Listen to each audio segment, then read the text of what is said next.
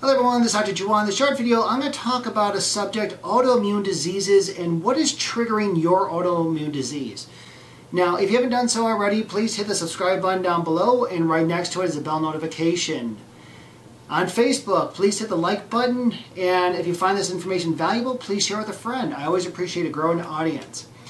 When it comes to autoimmune diseases, now there's a couple different ways to diagnose. I always prefer diagnosing an autoimmune disease with blood work. Comprehensive blood panels. You want to find the antibodies that are attacking a certain type of tissue.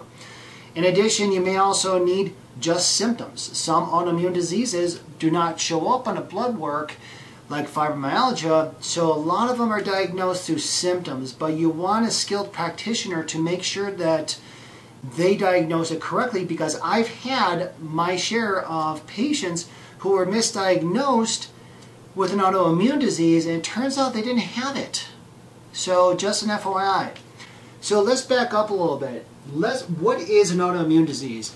An autoimmune disease, basically your cells are not telling the difference between self and non-self. So it can happen with any tissue. Okay, and what happens, you create these autoantibodies which can create any tissue throughout the system.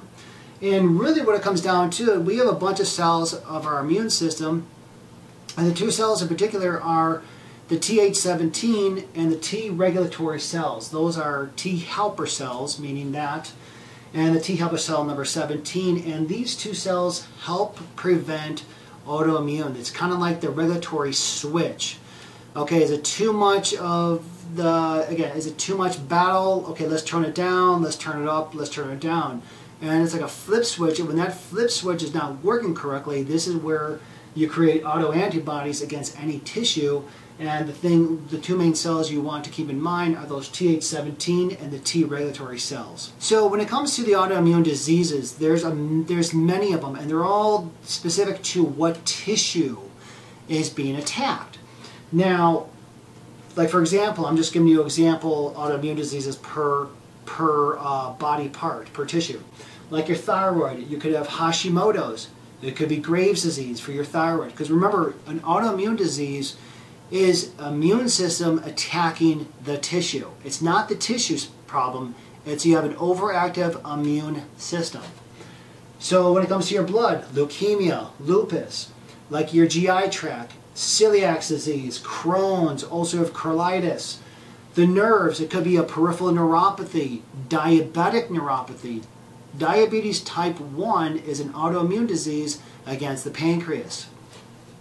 It could be your brain. Is it MS, autism, Guillain-Barré's?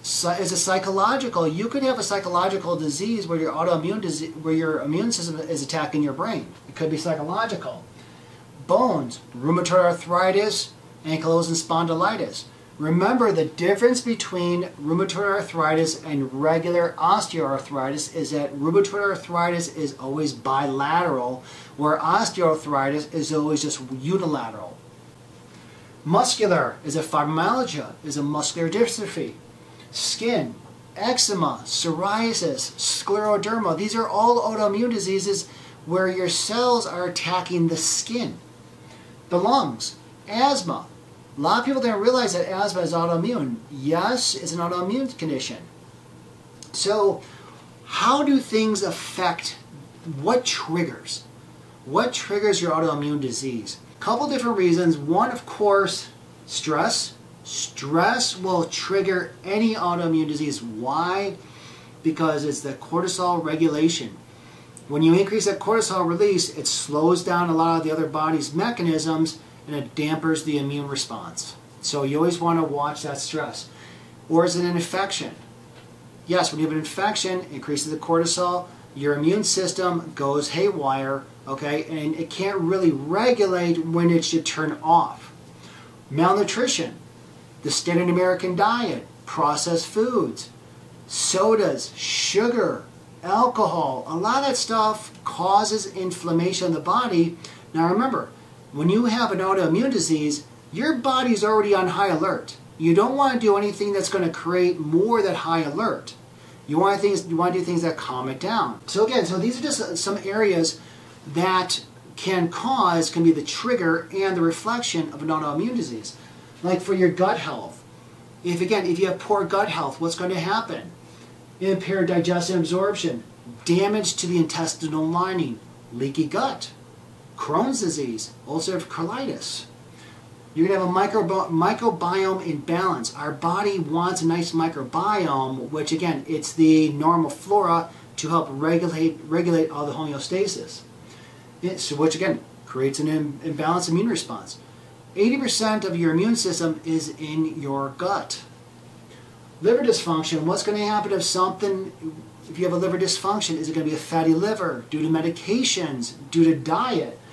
You're going to have weight gain, toxic accumulation, nausea, headaches, blood sugar regulation. Yes, it's all going to trigger and cause your autoimmune condition. Allergies, food sensitivities, seasonal allergies, food additives, preservatives, chemical sensitivities. Your body doesn't like any of this stuff, so if you introduce all this insult to your body, it's going to create an immune response. So yes, this could trigger your autoimmune condition. Infections, Epstein-Barr, HPV, Lyme, chronic strep, infections, bacterial, staph, H. pylori. If you have an H. pylori infection in your gut, yes, fix your gut.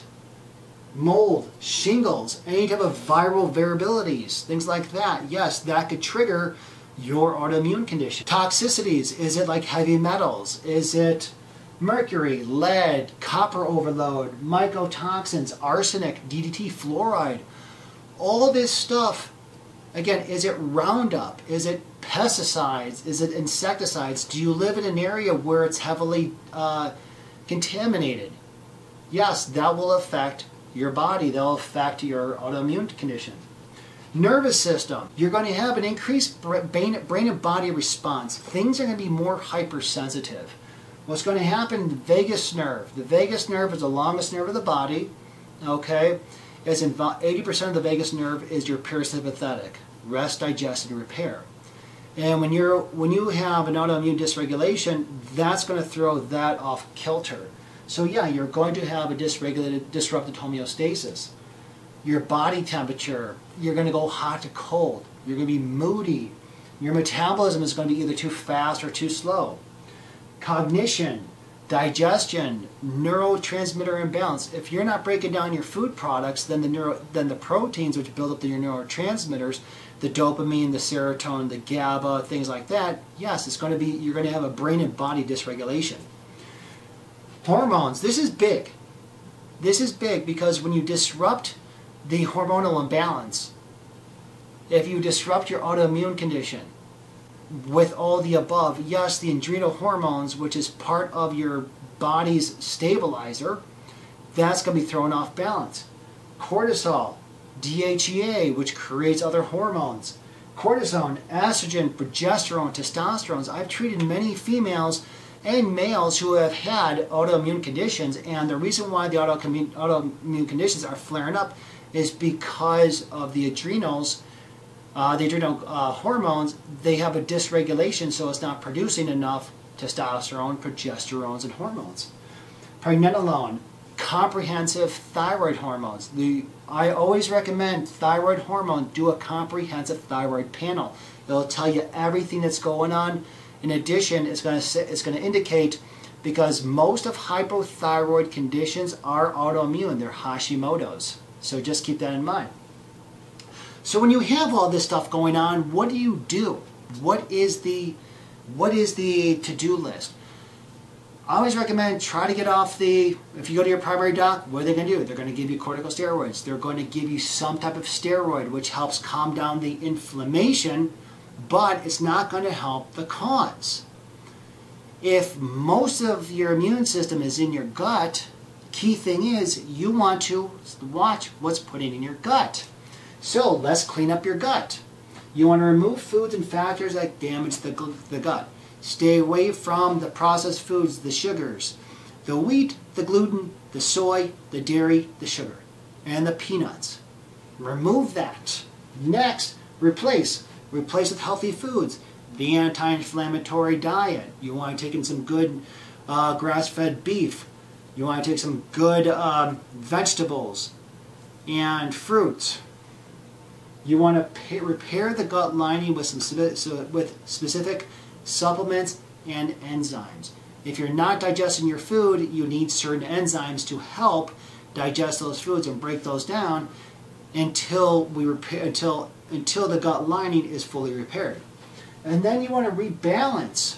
You want to rebalance the normal flora with probiotics, because that's going to help with the gut intestinal lining. But most also importantly is vitamin D3. Vitamin D3 is a prohormone. It's not really a vitamin. It has a plethora of functions to the body. It's good for your brain. It's good for calcium absorption. But how it affects the immune system is, remember, the Th17 and the T regulatory cells, they're imbalanced. Those regulate the immune response. So when you're low in vitamin D3, that's going to throw it off. So you always want to supplement with vitamin D3. I always recommend, I live in the Chicagoland area, 10,000 IUs a day. Okay, if you live in the sunny areas, you may want to take a little bit less. But if you're going to take, again, vitamin D3 is very, very important because that helps regulate that Th17 cell. It helps stabilize it. And that will help with the autoimmune condition as long as you fix the food and your gut. So I hope this helps. If you have any questions or if you want to schedule me for a consultation one-on-one, please follow the link below. I'll be more than happy to talk to you one-on-one.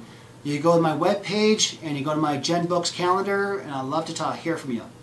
Take care. Hope you enjoyed the video. Thank you.